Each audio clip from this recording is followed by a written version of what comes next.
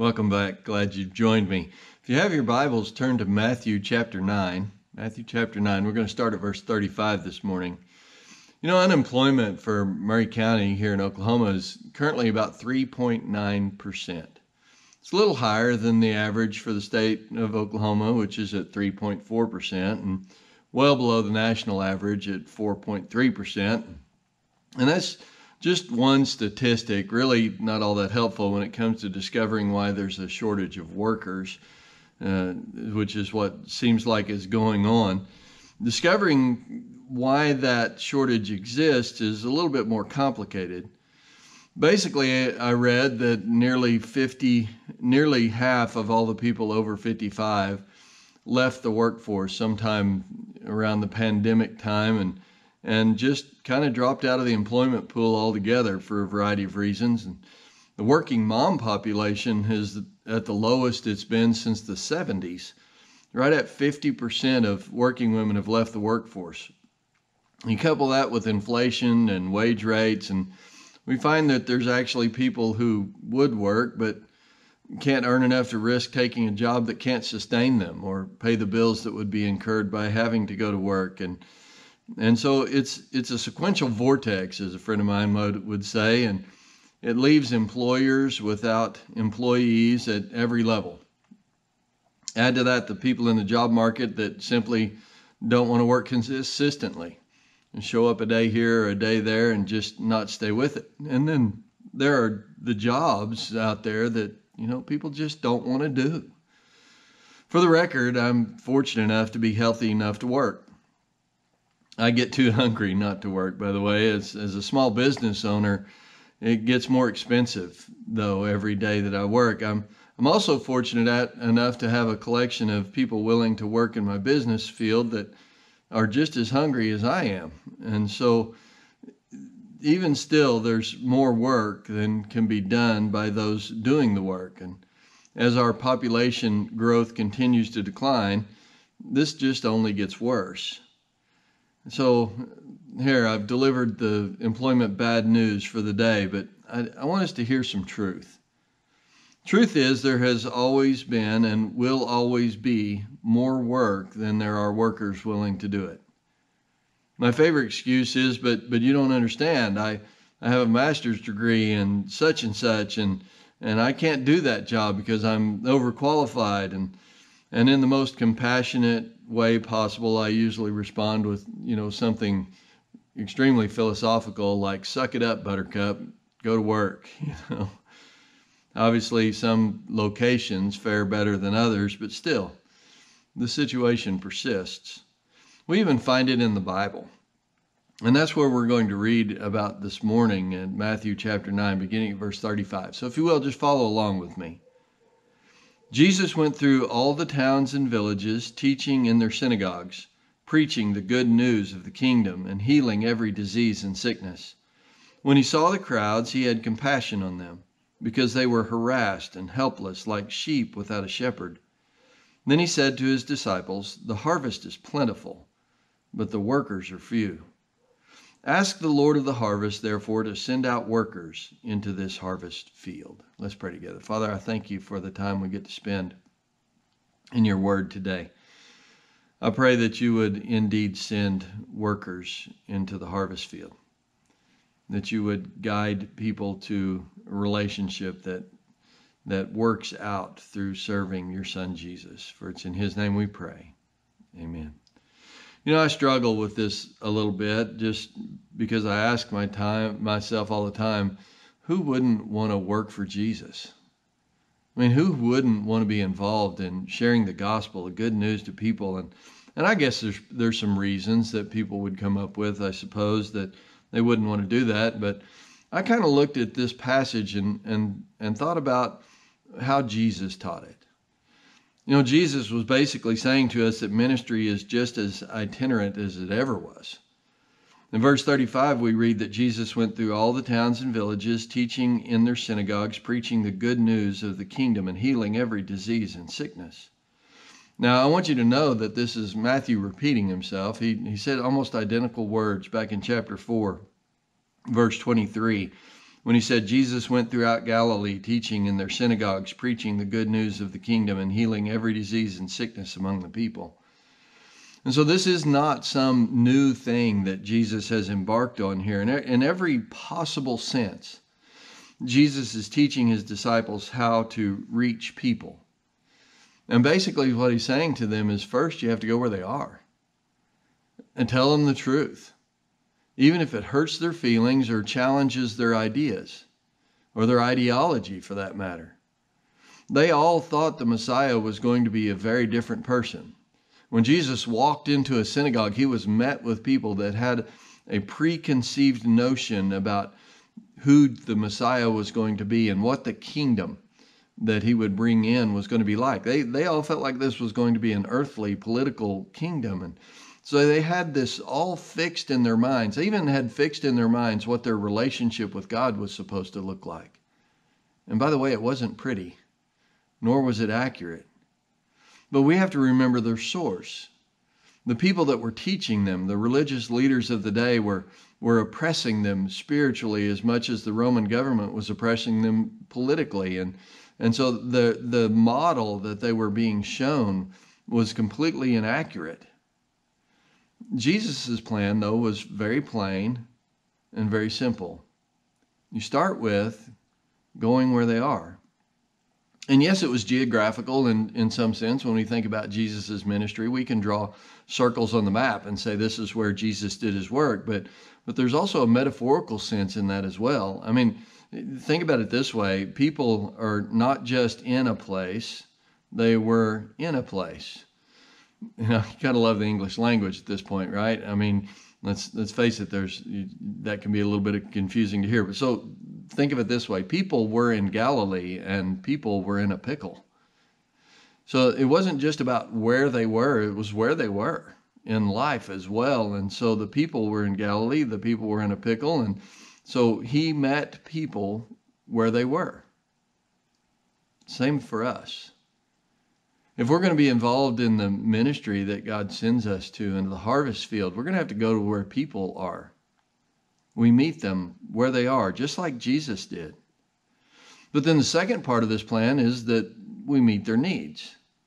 In verse 36, we read, when he saw the crowds, he had compassion on them because they were harassed and helpless, like sheep without a shepherd. Now you might think, because I glossed over the first part of this in verse 35, that, you know, Jesus was healing people, but his healing ministry wasn't the point, especially the point of meeting their needs. Yes, they were sick, they were infirmed.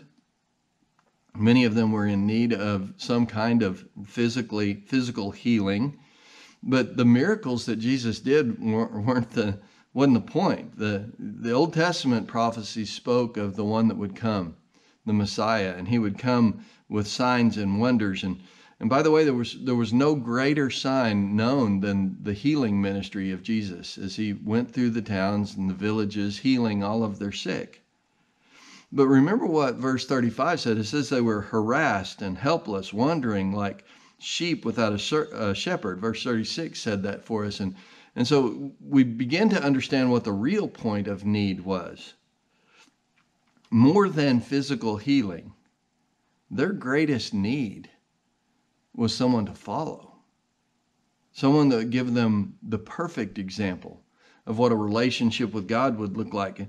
With that in mind, it's easy to see that this ministry that Jesus had was driven with passion and compassion, if you will, and that the driving forces of meeting people's needs wasn't the physical healing, it was the spiritual healing. Perhaps you've heard it said that being a Christian doesn't pay much, but the retirement plan is out of this world. It's kind of trite and cliche, but you know, the truth is that we see needs around us, but the real need, Jesus saw the real need.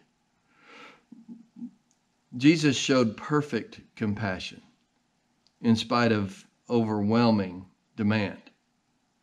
You know, it's easy to feel for people when they're in need. A fire or some kind of disaster destroys all of their belongings, or they have an accident or illness that takes away their health. And All kinds of circumstances take their toll on people in the most inopportune times and at the very deepest of levels. It's easy to feel for people when they're in need. And if you care about people at all, it's impossible to ignore. And the reality is we all want to impact that in some way. I have a client that I rarely bill.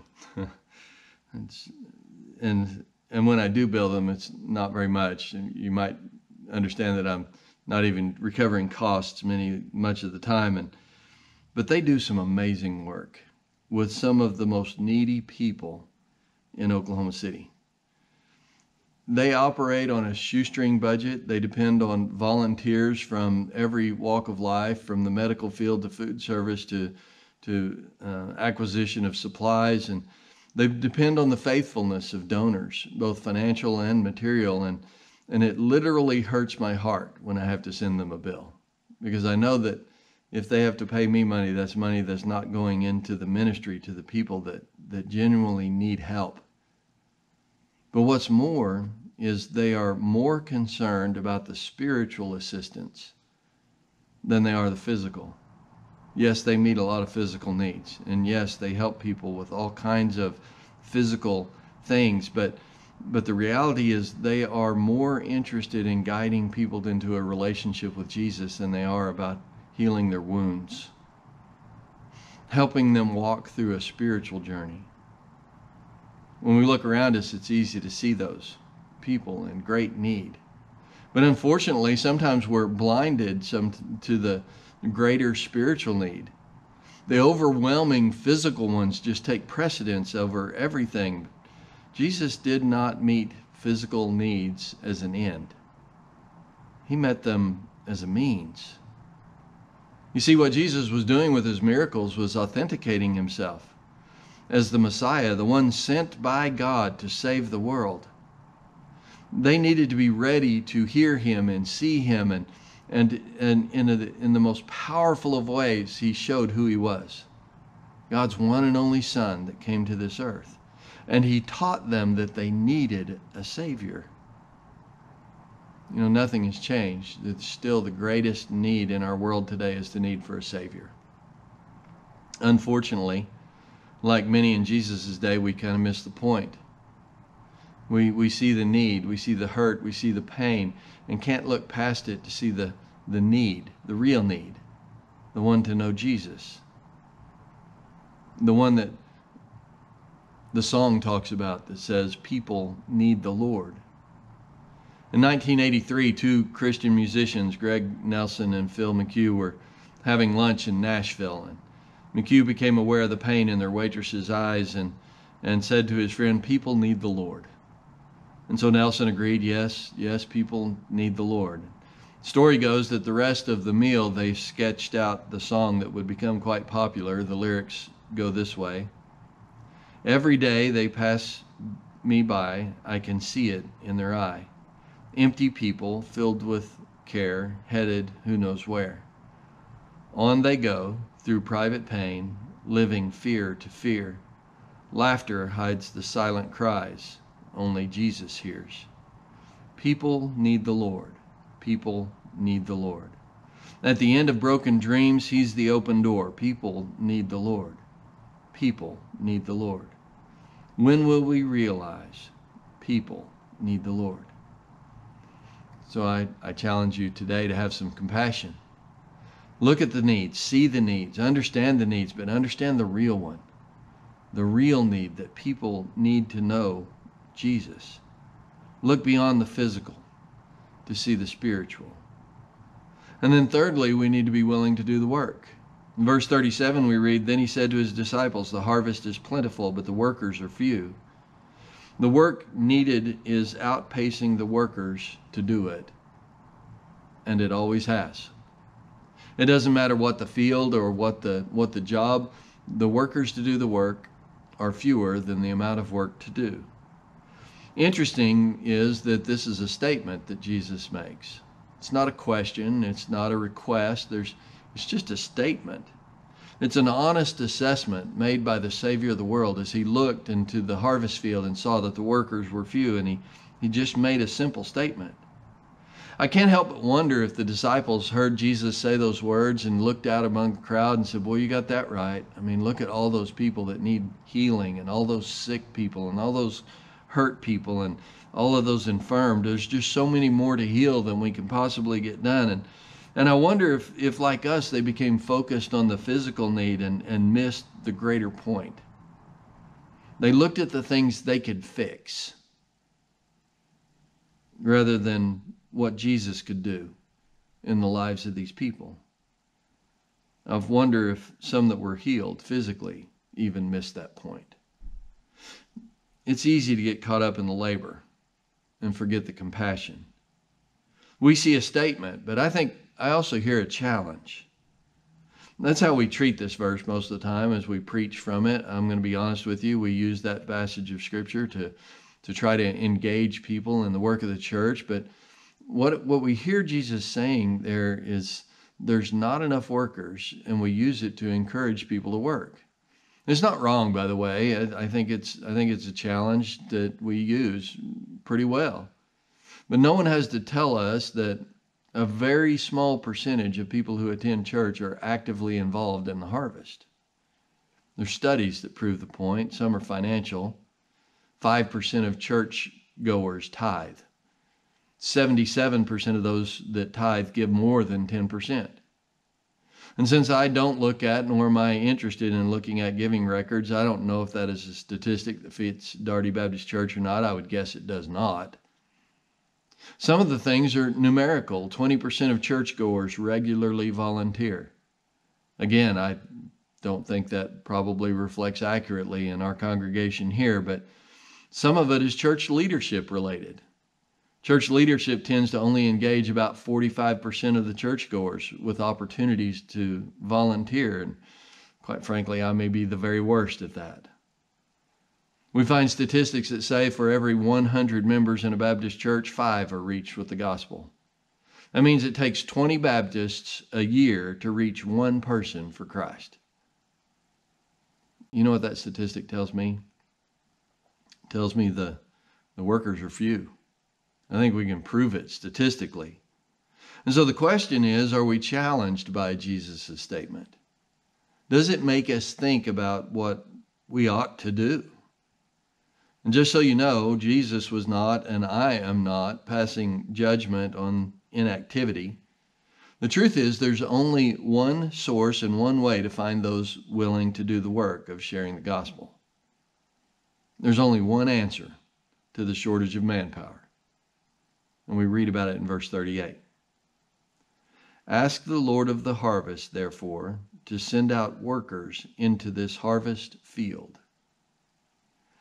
You know, this whole passage that we've read this morning is the beginning of a discourse by Matthew. It carries on through chapter 10, and it's a really important chapter in Matthew about sharing the gospel and how it was done, and lays out for us the example that Jesus set. Jesus' words at the beginning of this are very important.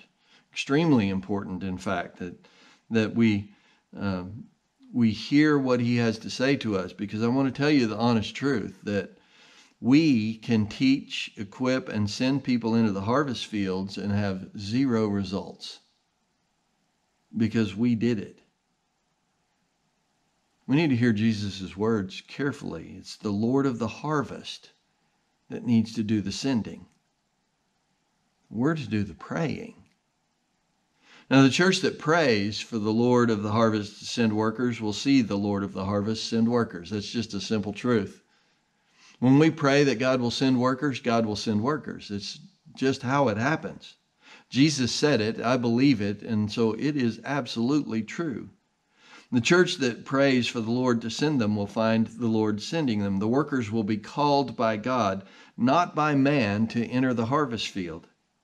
And these workers will see, as we'll see in the later verses in chapter 10, they're going to be equipped by God for the harvest. Those workers will find success not because we sent them, but because God sent them. The Lord of the harvest sent them into the harvest.